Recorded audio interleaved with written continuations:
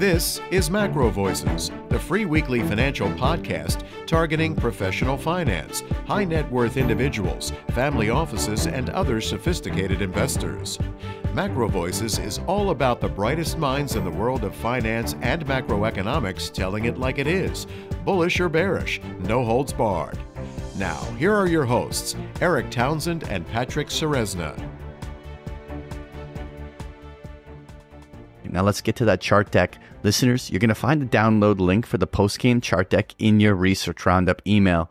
If you don't have a Research Roundup email, that means you have not yet registered at MarcoVoices.com. Just go to our homepage, MarcoVoices.com, and click on the red button over Tian's picture saying, looking for the downloads. Now, Eric, let's cover crude oil, starting with the EIA inventory. EIA printed an utterly massive build of 12 million barrels of crude oil, Cushing, Oklahoma building 710,000 barrels, but that was offset by big drawdowns on finished products, with gasoline drawing down 3.7 million barrels and distillates drawing down 1.9 million barrels for a net petroleum build of 6.4 million barrels. U.S. production held steady at 13.3 million barrels. Looking at the April futures contract chart, the steep sell-off on Wednesday in reaction to that massive inventory build seems to suggest that this rally failed exactly where it did last time, at the 34-week moving average. And at first glance, that seems to suggest, well, maybe we're headed back down to test the lows again. But I don't think so. The front-of-curve time spreads tend to be a much stronger indication of what the smartest professional oil traders think than the flat price chart is. And Wednesday was an extraordinary day in the sense that even in the face of that sharp sell-off on flat price, it still didn't pull the prompt spread back into contango, nor did it collapse the subsequent spreads nearly as much as one would expect given the magnitude of the flat price sell-off. This tells me that the dumb money panicked and sold on the massive inventory build, thinking it would surely end the rally. But the smartest money, the professionals who trade the spreads rather than the front month, seem to disagree with them. So my guess is that this rally is set to resume as soon as the market shrugs off and digests that big inventory build. And a daily close over $79, that's the 34-week moving average where the last two rallies failed, would be a bullish signal suggesting that that rally is set to continue much higher. Now, Eric, for me, for the last month, we've been seeing a pattern of accumulation in oil. We obviously, through the months of October, November, going into December, we're in an aggressive distribution cycle in oil that saw it shave it off almost $20 from top to the bottom. But we've seen a scenario where throughout late December into January, every dip was being bought. There would be $3 down days and immediately reversing back up. And we see a lot of structural things like gasoline futures doing incredibly well in terms of starting to break out of multi-month ranges. A lot of these things are showing a more accumulative price action, which is a good base from which some sort of short-term rallies can begin. Now, we have had Anas on the show suggesting that oil has no big bull catalyst this year, and I'm not against that view, but I also don't think there's much stopping oil from trading towards the top end of last year's ranges in to the mid 80s to even mid 90s before coming right back down. It's just a trade range kind of price action. So in my mind, this dip that's coming in here in oil is really interesting, because if we can hold above the 50-day and hold the retracement zones in the $75 area and stay in this range, that might set up for that $79 breakout. And I would not be shocked if that sent us into the $80 to $85 range on the upside of oil. So I think looking for the bull breakout is something that's on my mind. Though I want to move on here to equities and get Nick involved in the conversation. Now, Nick, before we talk the bigger picture of these charts, let's start off with just looking at what levels you're watching. Yeah, Patrick. So right now the SPX is sitting at a spot price of approximately 5,000, which is a key level. There's a call wall above at 5,100 and a put wall below at 4,800, which is near the previous all-time highs of 4,820. Now, the implied move for the March 15th monthly OPEX is plus minus 130 points. Therefore, the implied upper move is 5,130, and the implied move lower is 4,870. Key resistance right now above is at all-time highs at 50.50 approximately. and key support below is at 4,900 roughly. I'm inclined to think we see a move lower over the next few weeks, especially after tomorrow's monthly OPEX for February. As volatility picks up, we saw CPI come in a bit hotter than expected for January on Tuesday, and that caused us to have a move lower in markets, which were then bought up yesterday. But again, I think this will be very short-lived with earnings over now. Also keep in mind that we have the next FOMC meeting just after the March monthly OPEX on March 18th, 19th, I believe it is. So there should be volatility into that event as well. But my key levels right now are upside, obviously, all-time highs, 50-50. I think it's possible we push perhaps 5,100 at the highest point, but I do think we see some downside action toward 4,900, and if we get below that, a fast shot to 4,800. Yeah, those are the levels that I think make a lot of sense. But the real question to me, I kind of step back and try to understand what condition we're in here. So we have an incredibly overbought market. I mean, at this stage, in 110 days or so, we've traveled almost 1,000 S&P points from a trough to peak, and that is a very overbought condition and the typical length of rallies. So the way I look at this is that this is a very mature market that typically pauses and mean reverts. It doesn't have to be the big kahuna, the big bear market, but just rallies get checked and profit-taking cycles happen. But with that said, the prevailing trend is intact. Higher highs, higher lows, dips being bought, price action is accumulative. And so trying to short this market is fighting the prevailing trend. One of the things that I feel that needs to be watched over the next week is, when do we see this pattern change? When do we see the market fail to break to a higher high? When do we see a sell-off that doesn't get fully recovered and bought on dip quickly? When does the nature of the price action shift? And considering that we were gamma pinned throughout the week at this 5,000 level, I think watching early next week, whether or not a rally can stick, and more importantly, if we break below 4,900, are going to be the levels to watch. You were right about the 4,800 level. That's about where the 50-day moving average is, as well as the 50% retracement of the most recent rally. So if we did see some short-term highs, that would be a very reasonable one-week target for the downside. What levels are you watching on the NASDAQ? So on the Qs right now, spot price is approximately 434. We have a call wall above at 440, also all-time highs, and a put wall below at 410, previous all-time highs. The implied move for the March 15th monthly OPEX is plus minus 16 points. Therefore, the upper implied move is 450, and the lower implied move is 418. Currently, resistance is above at all-time highs at 440, where the call wall resides, and key support is below at previous all-time highs at 410. Now, again, I'm inclined to think we see a decent pullback in some of these names. The way I'm kind of viewing these mega caps now, Amazon in particular is, as a conglomerate, right? It has so many different businesses now that it's almost like buying an ETF in and of itself. However, there are names that I view as being very overvalued. NVIDIA, for example, is now worth more than Google, which I view as being absolutely absurd. So their earnings coming up pretty soon. And once that happens, we may see, a pop higher or a drop lower, perhaps. That will likely guide the market in tech another direction. Yeah, the interesting thing there, Nick, is that we're starting to see fewer and fewer of the Mag 7s really leading the way. Now, of course, NVIDIA is ripping very strongly, but you see stocks like Tesla and Apple really being quite sluggish in their price action. And so it's almost like the generals that were leading this bull market, and slowly some of these generals are being shot, and there's fewer and fewer that are kind of pushing things forward. And we'll see whether or not the other ones can keep the momentum going to allow this market to still make a higher high.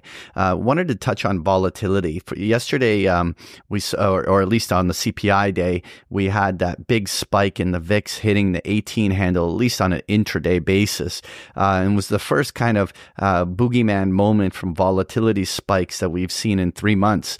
Now, obviously, we've given it right back. We're back down to the 14 14 handle. But what I'm really going to be curious about now is will we see new sustained higher levels of volatility, or will this get right back down to the low teens where we've been going, and that this was just a fake out?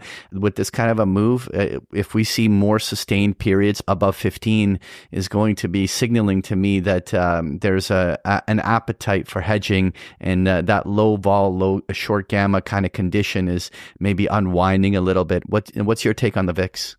So with the VIX right now at around a 14 level, we expect to see around 0.8% moves top to bottom intraday on SPX. On Tuesday, when we declined from that, previous day of all-time highs on Monday, from 50.48 or so all the way down to 49.20 on Tuesday, we saw something very interesting happen. So call selling actually picked up heavily on the VIX because we had VIXpiration yesterday. And also put selling on SPX occurred greatly at 49.20 as well. So that caused that short-term rally on Tuesday off that bottom. We moved about 35 points or so in the span of less than an hour, from 49.20 all the way up to a closing price of 49.55 or so.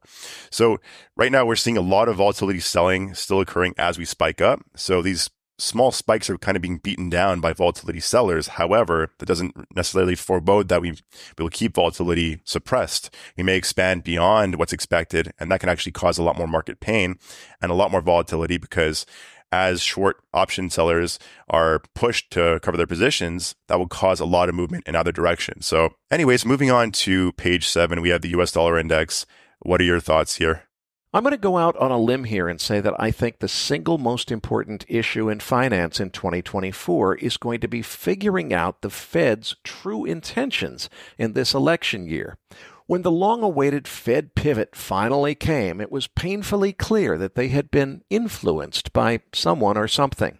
Just a week earlier, Jay Powell had said almost the opposite. Then suddenly it changed. And then when the dot plot predicted 3 rate cuts starting later this year, the market instantaneously jumped to the conclusion that they were just downplaying their real intentions, so markets began discounting 6 or 7 rate cuts starting in March. I said at the time that the market was getting ahead of itself. Well, the rubber just hit the road in the form of Tuesday's CPI print coming in hot. That's the exact trigger that Jay Powell has said in the past would cause the Fed to pause and maybe even further delay any rate cutting. And who knows, maybe even move towards some actual monetary tightening in order to fight inflation that looks like it's rearing its ugly head again and maybe isn't quite as under control as everyone was assuming. Of course, then again, it was not that big of a miss, only 0.1% on the CPI that got everybody so upset about the hot print, so maybe it's not a big deal. But hang on a second. Our good friend Jim Bianco at Bianco Research has a tweet thread out this week saying Jim thinks that inflation has just bottomed and will increase from here. So I think Jay Powell is perhaps about to be tested. I predict that he knows in his heart of hearts that if inflation picks back up, the Fed should abandon its cut plans and make a clear announcement to the market that the cuts are coming off the table because the data has changed. But that would likely be political suicide for Jay Powell in this election year. My point is simply that it's not possible for us to know how the Fed will react to data that should cause them to resume tightening until that data actually hits the tape and they're forced to make that decision. And I have a nagging feeling that that's coming soon. So where the dollar, gold, and most other asset classes go from here is going to depend on the extent to which the Fed is political versus staying true to its mission of fighting inflation, which would suggest abandoning the rate cuts if inflation has in fact bottomed and is about to move higher, as Jim Bianco is suggesting. Patrick and I both said last week that if the Dixie moved over 104.5, that would be the signal that a new move higher on the dollar index is upon us. Now, that's exactly what happened on Tuesday in reaction to the hot CPI print. But look, that was a knee-jerk reaction to an unexpected surprise in data. So there's room for it to reverse back to the downside if the market thinks that the data was wrong. In other words, if the market thinks that CPI isn't really bottoming and isn't about to move higher. But there's also room for a move higher to accelerate quickly if the market comes around to Jim Bianco's view that inflation perhaps has already bottomed and is about to move much higher. Unless, that is, inflation is headed higher, but the Fed is going to cut anyway in order to placate the White House. And of course, that would cause inflation to accelerate even more. My real point is that politics, more than market fundamentals, are going to drive the dollar, and we don't yet know what Jay Powell is made of when push comes to shove, and he is perhaps about to be forced to choose between political pressures and doing what he knows the Fed should do in reaction to changing data, if it's changing, which isn't completely clear quite yet. Right now, we're in the moment of suspended animation as the market tries to digest the CPI print and decide what it means and what comes next. I expect the Dixie to either retrace hard to the downside if the market decides to write off the CPI print as an anomaly, or else accelerate quickly to the upside if the market comes around to Jim Bianco's view that inflation has already bottomed and is starting to move higher. This will happen quickly. If we close on Friday with the Dixie over 105, it's probably the beginning of a new move much higher, and we'll have to reevaluate everything at that point. But let's not write off the possibility of a downside retracement. This is time to listen very carefully to messaging from the Fed for cues as to how they intend to navigate what could be a fierce battle between heeding White House demands that they're theoretically immune from versus doing what they've actually been tasked with doing. Eric, I get it with the political risks and elections coming in being a big variable. But to me, I look at it even a little bit bigger picture, because what is really driving the U.S. dollar strength? And what we see is a lot of the big economies around the world outside of the U.S. are very weak. We just saw a recession print in Japan. We saw a recession print in the UK, and the European economy is weaker than the U.S. economy. And so the U.S. is the cleaner, dirty shirt in this scenario, which is causing flows, and money is coming into the United States based on a stronger economy. This is keeping that U.S. dollar strong. I mean, the U.S. dollar yen is now above the 150 level, retesting those October, November highs. And so while there are the political drivers and the Fed, the interesting part is will the U.S. dollar just simply play the global safe haven asset? And what are the intermarket implications for that? I look at this break of the 104.5 level as significant, and it'll be really interesting to see whether or not the U.S. dollar builds on that or whether it fades. I still think generally the U.S. dollar has lots of room to be strong throughout the first half of the year. And moving on to pages 8 and 9, Eric, you wanted to add in a couple of gold charts here. I'm interested in hearing your thoughts.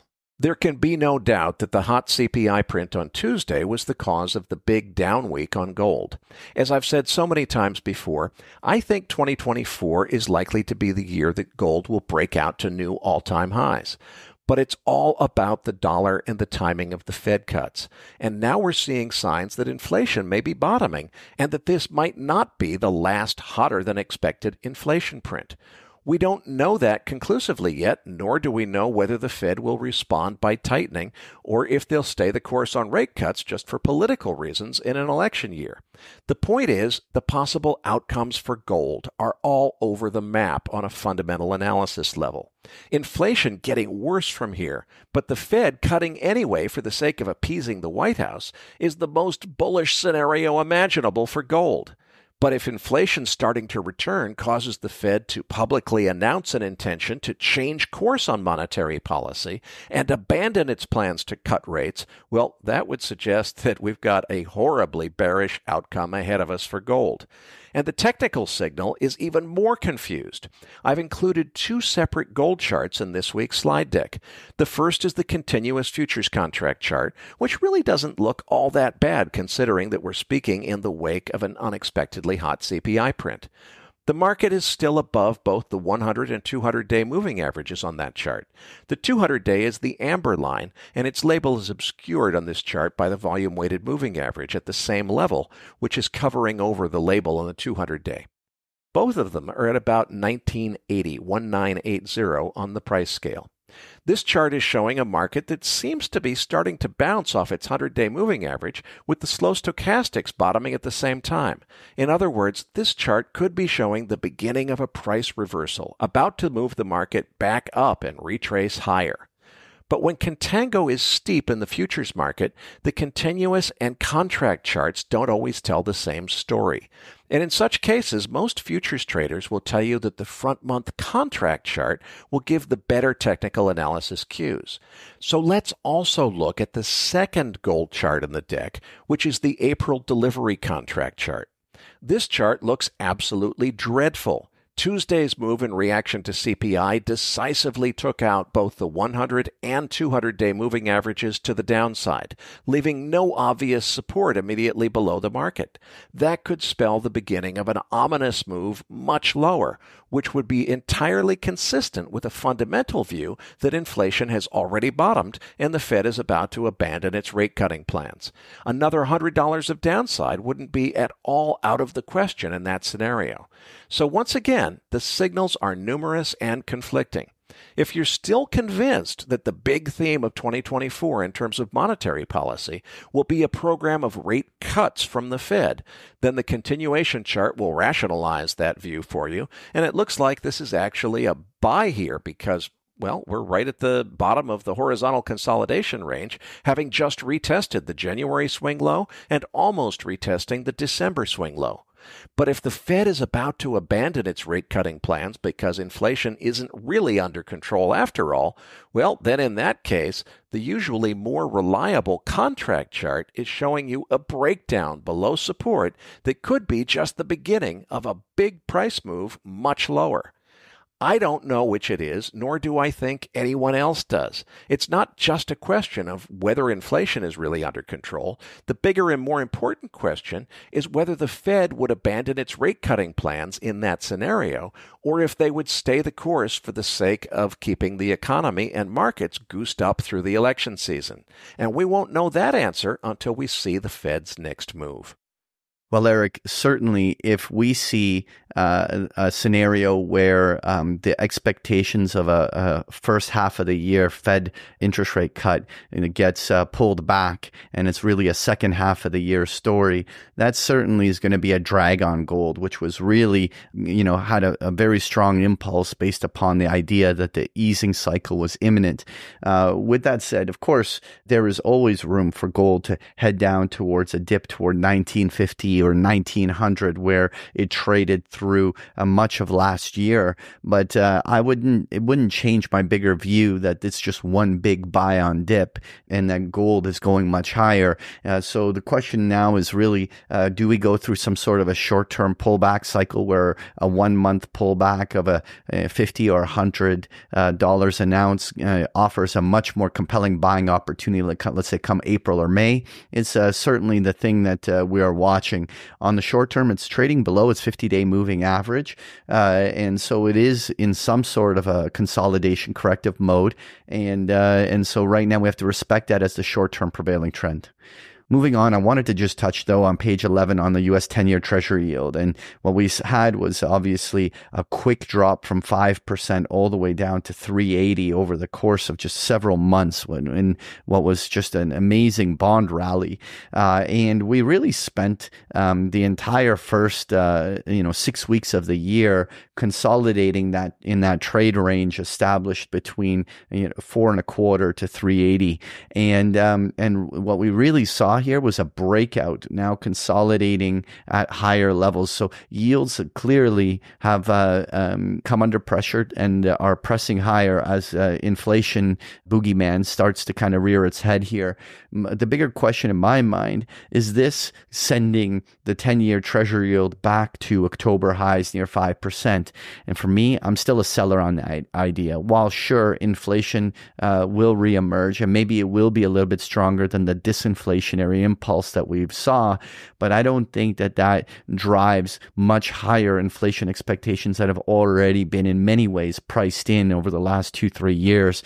And so I don't think we're going back to 5%, but will it be a shocker to me if we print 440, 450 on the upside? Not really. So on the short term, yields may get a little pressure on that upside.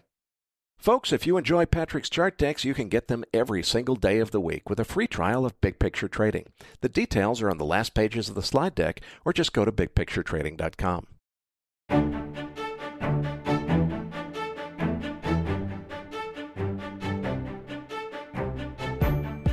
That concludes this edition of Macro Voices. Be sure to tune in each week to hear feature interviews with the brightest minds in finance and macroeconomics. Macro Voices is made possible by sponsorship from BigPictureTrading.com, the Internet's premier source of online education for traders.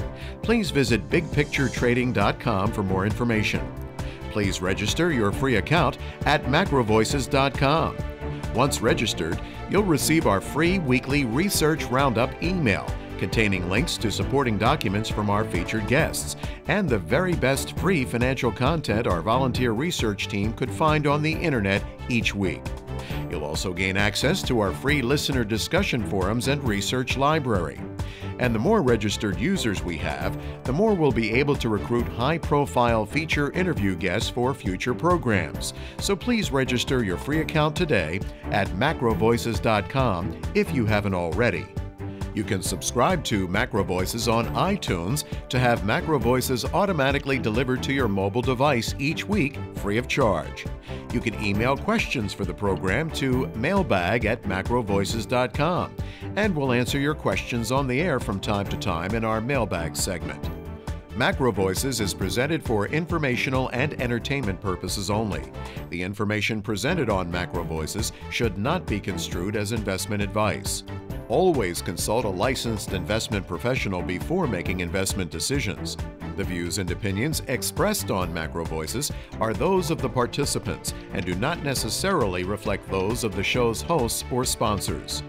Macro Voices, its producers, sponsors, and hosts Eric Townsend and Patrick Ceresna shall not be liable for losses resulting from investment decisions based on information or viewpoints presented on Macro Voices. Macro Voices is made possible by sponsorship from BigPictureTrading.com and by funding from Fourth Turning Capital Management, LLC. For more information, visit MacroVoices.com.